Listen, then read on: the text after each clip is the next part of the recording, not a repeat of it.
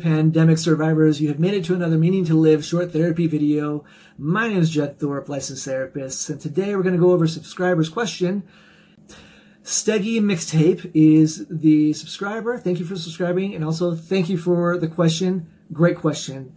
Asks, hey Jed, maybe I'm getting it wrong somehow, but they say, hey Jed, how do you get fired? How do you get fired? Something like that. I don't know. So I'm just going to roll with it. We'll answer that too. We'll just have some fun with it because why not? We have time. So right now, a lot of people losing their jobs, and I get there's a rejection right there when it happens. Second, that sustenance of finances is gone, and here we are in this worldwide pandemic. So anxiety is really just shooting through the roof for a lot of people. So let me just say, congratulations, you've hit the jackpot. And I'm saying that for two reasons. Right now, you're growing emotionally at a way faster rate than normal. It's a bugger. It's true though. The more uncomfortable we are, the more we're growing. I'm growing too right now, believe it or not. So, and again, it's not fun. It's not fun. But that's exactly probably what the sword said when it was repeatedly being heated up and pounded on to make the sword. So, second, this is happening for us, not to us.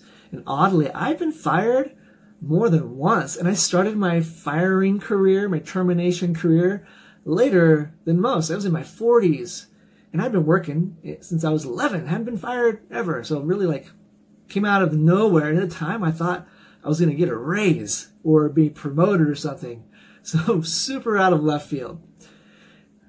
But it was great. It was fantastic. Best thing in the world to happen. And sometimes, you ever wonder that maybe if being fired isn't the universe's or God or the Great Spirit's way of urging us into a direction we've been resisting or too afraid to go? I'll tell you, when it happened for me, man, I learned a lot of different skills that I never would have learned had I stayed on that path that I was on. Looking at you, billing and accounting and sales. And I've also learned that this is wild. People don't have to break rules to be fired. Sometimes, like you're experiencing now, there's this global pandemic. Looking at you, COVID-19. Other times, at the work environment, the dynamics will change. Managers will change. Sometimes you'll change. Sometimes the job you were good for, you grow out of it. And, you're not really a good fit for it anymore. And for that, you should see or look up the Peter Principle. It's pretty cool stuff. That's another thing, though. Okay, other reasons to get fired. Maybe you were just a horrible employee, in which case you probably didn't really want the job in the first place, didn't want to be there, but felt you had to be there because of the money, and maybe your significant other really liked it that you had a job, and blah, blah, blah, blah, blah, or the security, who knows.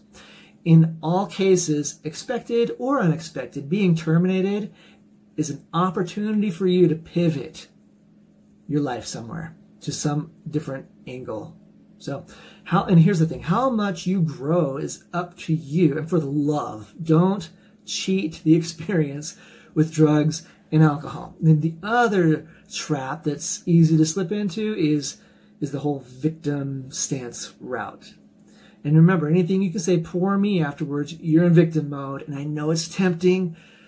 I know that pity card is a powerful card. Pity is power, but I promise you that whatever you get out of pity will eventually trip you up and hinder your progress. It's like a, return to go card.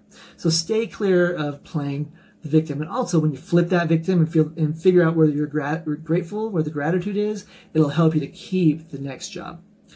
In the meantime, remember, you're okay through all of this. Whoa, expectations, we're bringing those way down, aren't we? So we're learning all that stuff. We're learning that good things happen to bad people and vice versa. Through all of this, though, our value doesn't change. We're still priceless. And right now, we're in an excellent opportunity to strengthen and sharpen up because we are the sword. You're the sword. So hope that helps, Steggy's Mixtape, and thanks for the question. I hope I answered it. So before we end, don't forget to subscribe, like, follow, and share this if you think it might be helpful to someone. And very, very lastly, you can find more counseling goodness, including a blog, at the site www.meaningtolive.com. And until next time, awareness up.